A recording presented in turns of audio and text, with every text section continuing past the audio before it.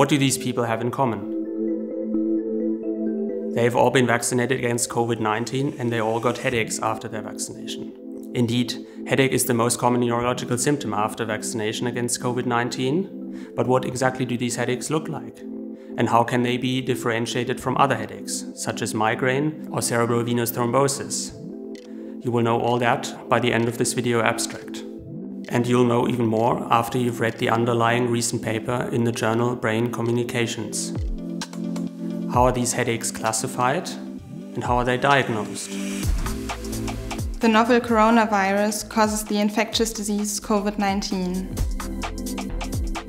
Newly developed messenger RNA vaccines can prevent the spread of the virus. Detailed information about the clinical characteristics of headache after vaccination against COVID-19 have not yet been described. Therefore, in our study, we wanted to know exactly what these headaches look like. The International Classification of Headache Disorders does not yet classify any vaccination-associated headaches.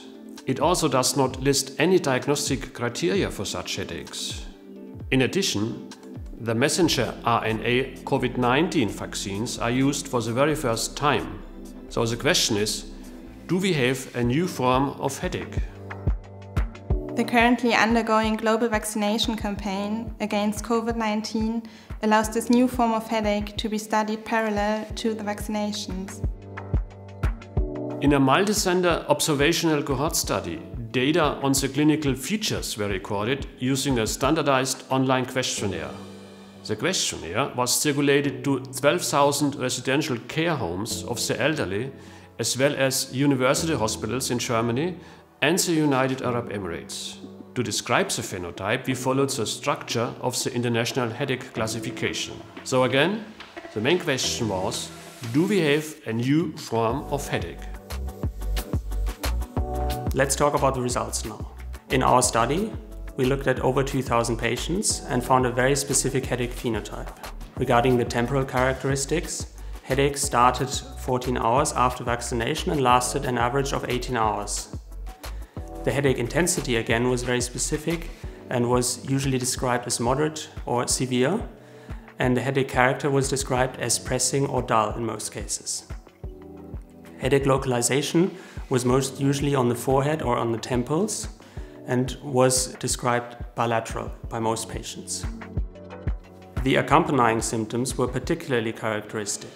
Fatigue, exhaustion and muscle pain were reported by most patients, which is different to most other forms of headaches.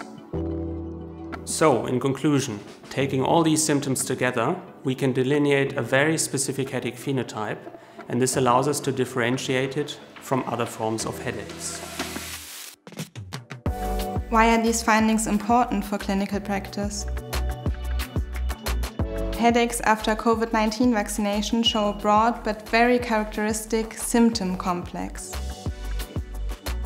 They can be differentiated from primary headaches by time course, headache characteristics and associated symptoms. This is important for the counseling of vaccinated patients who are worried about their headaches in the medical consultation.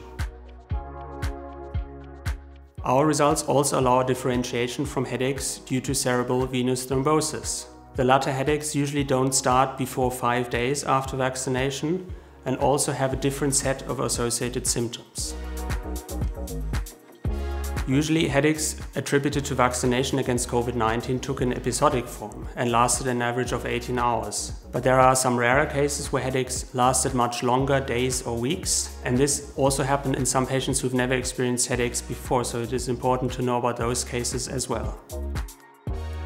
Whether the headache phenotype that we've just described is the same or different with other vaccines against COVID-19 is still unclear and subject of further studies. You can read this and much more in detail in our new paper in Brain Communications.